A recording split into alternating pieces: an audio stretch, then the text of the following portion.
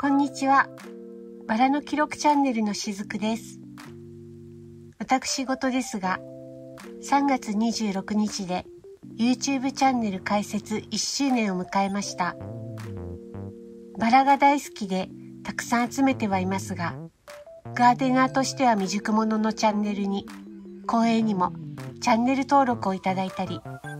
いいねやコメントで応援していただいて、本当に楽しく、ありがたい1年間でした。ありがとうございます。今後も素敵なバラ、可愛いバラ、香りの良い魅力的なバラを1年を通してたくさんご覧いただけるように精進してまいりますので、よろしくお願いいたします。現在、我が家で実際に育てている200品種以上から様々な視点で2021年に際立つ特色があったバラをピックアップしてご紹介しております。本日のテーマはお花持ちです。年に4回も繰り返し咲いてくれるバラもあれば、四季咲き性であっても我が家では2回しか咲かないバラもあり、開花周期的にはまちまちになりますが、とにかく長く1週間以上はお花を楽しめたバラをご紹介いたします。2021年、我が家で1週間以上見頃を楽しめたバラは200品種中49品種ありました。そのうち31品種は以前に公開した動画、2021年春重宝したバラのパート1からパート5にてすでにご紹介しておりますので、よろしかったら概要欄の URL からご覧ください。今回からは以前ご紹介しきれなかった残りの18品種について前編と後編に動画を分けてご紹介いたします。いつも通り動画が長くなりそうです。概要欄、目次に各チャプターへのリンクがありますので、ぜひ気になる品種をチェックしてくださいね。このランキングはあくまでも2021年の我が家の反省会から生まれた一つの余興としてお楽しみいただけたら幸いです。さて、それでは結果発表です。2021年、我が家で1週間以上見頃を楽しめたお花持ちの良いバラ。一つ目は、ロマンティックアンティーク。2010年、ドイツ、コルデス作出のハイブリッドティーローズで、私のお気に入りのキャラメルアンティークの枝代わり品種です。お花を近づけると、私好みの良い香りで、花数もまとまって咲いてくれるので、風によって株全体から良い香りが漂います。咲き進むにつれて体色もありますが、花色のグラデーションが楽しめます。夏でも型崩れせずにたくさん咲いてくれる切り花品種で、お花のステムが長いため、花瓶に挿しやすいバラです。連続開花性もあるバラで、2021年は晩秋に4番花が咲きかけて、ローズシーズン終了となりました。続きまして、2021年、我が家で1週間以上見頃を楽しめたお花持ちの良いバラ。2つ目は、Kírkē。2017年、日本、木村拓則先生作出のシラブローズで、とても華やかで繊細な美しさがあるのに、意外にも野生的で強健なバラです。先生が育てやすさでバラをグループ分けしたところの、ほぼ無農薬でも育つタイプ1グループのバラです。我が家では春先から夏まで枝枯れが止まらず、株が小さくなってしまいましたが、それでもたくさんつぼみをつけてくれました。香りは強硬だそうですが、株が健全に育っていないためか、我が家では中高のようでした。最低数日で花色が白くなる色の変化も素敵です。秋花の花の中心のぶどう色が特に美しく、見とれてしまうほどでした。Kírkēも連続開花性のあるバラで、2021年は晩秋に4番花が咲きかけてローズシーズン終了となりました。2021年、我が家で1週間以上見頃を楽しめたお花持ちの良いバラ。3つ目は、ロマンティックレース。2007年、オランダ、デルイター作出のフロリバンダローズで、クシュクシュっとしたレースをまとめたようなお花と、アンティークな花色がとても魅力的なバラです。香りがない代わりに、咲いたお花がそのままに、型崩れなく、とてもお花持ちします。グリーンがかった外側の花びらに包まれたくすんだピンク色のお花に一目惚れでしたが、少し気難しいバラと言われるようです。我が家ではとても横張りに育っていて、日当たりの関係か、春はいっぺんには咲かず、株の左右で別々の時期に咲いていました。2021年は、久しぶりにベーサルシュートが数本出てきてくれました。オルトランなど、根から吸収させるタイプの殺虫剤をやめた効果があったのかもしれません。2021年、我が家で1週間以上見頃を楽しめたお花持ちの良いバラ。4つ目は、マダムフィガロ。2000年、フランス、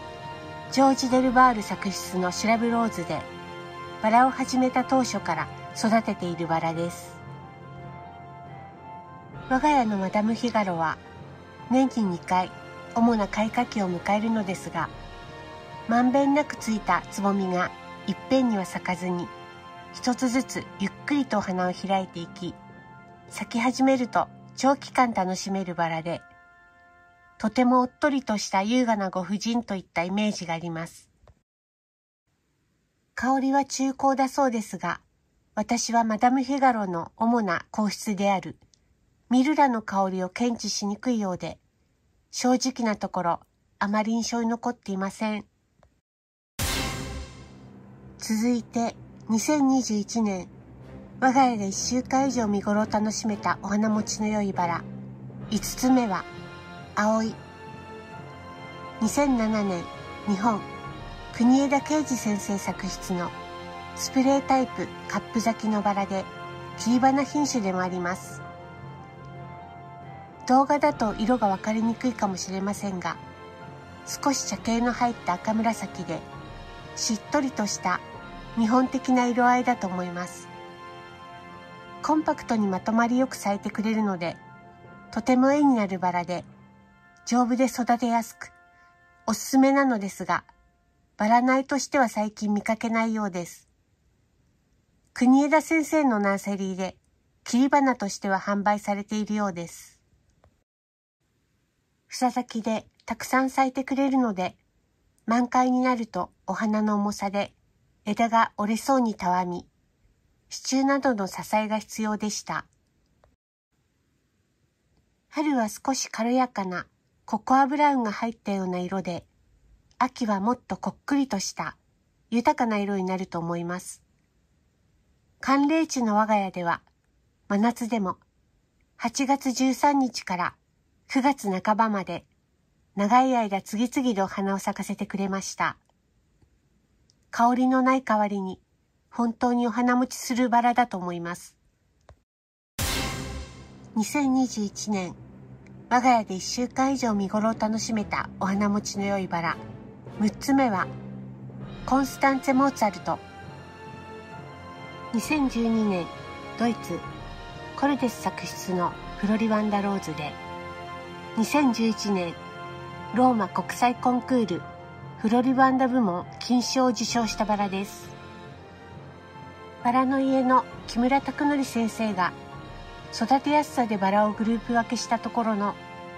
ほぼ無農薬でも育つタイプ1グループのバラで、お薬に特に弱いのか、新緑の頃は葉っぱがヒョウ柄のように薬で焼けていました。春はつむじが3つあるような個性的なお花が咲き、香りも少し楽しめました。タイプ1の野生的で強健なバラのはずが、我が家では長年あまりうまく咲かせられずにいましたが、2021年はオルトランなど根から吸収させるタイプの殺虫剤の使用を中止したところ、久しぶりに元気の良いベーサルシュートが3本も出てきてくれました。もともと強いバラは特に土に巻くタイプの浸透系殺虫剤で株が弱るのかもしれません。コンスタンツェモーツァルトは繰り返し咲きということですが、我が家では例年秋は咲かない様子です。2021年、我が家で1週間以上見頃を楽しめたお花持ちの良いバラ。7つ目は、プティレオニー。1892年、ルクセンブルク、スーパート&ノッティング作出のポリアンサローズで、手がかからずに育てやすいオールドローズです。プティレオニーは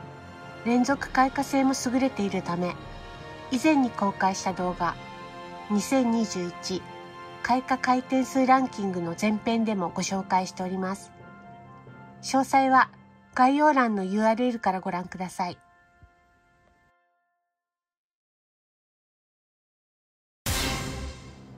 2021年、我が家で1週間以上見頃を楽しめたお花持ちの良いバラ。8つ目は、キャラメルアンティーク。2005年、ドイツ、コルデス作出のハイブリッドティーローズで、香りが良く、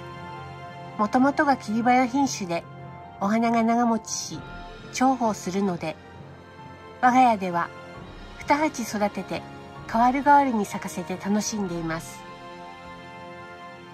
キャラメルアンティークは香りも良いため、以前に公開した動画2021印象的な香り17選でもご紹介しております。詳細は概要欄の URL からご覧ください。2021年、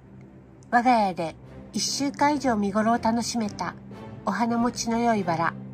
9つ目は、アルブレヒト・デューラーローズ。1996年、ドイツ、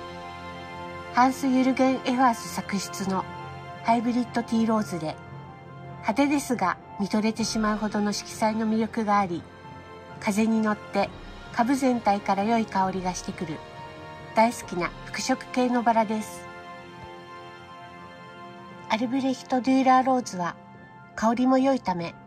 以前に公開した動画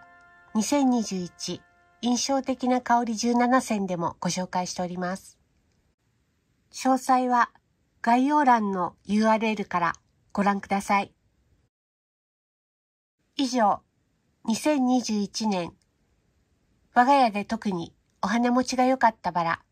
9品種のご紹介でした。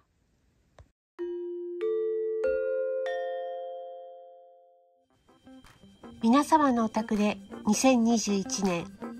特にお花持ちが良かったバラをコメント欄にて教えていただけるととても勉強になります。特別な魅力のあるバラは自分でも実際にどんどん育てて勉強したいです。何卒ご協力のほどよろしくお願いいたします。最後までご覧いただきありがとうございました。それではまた近いうちにお会いしましょう。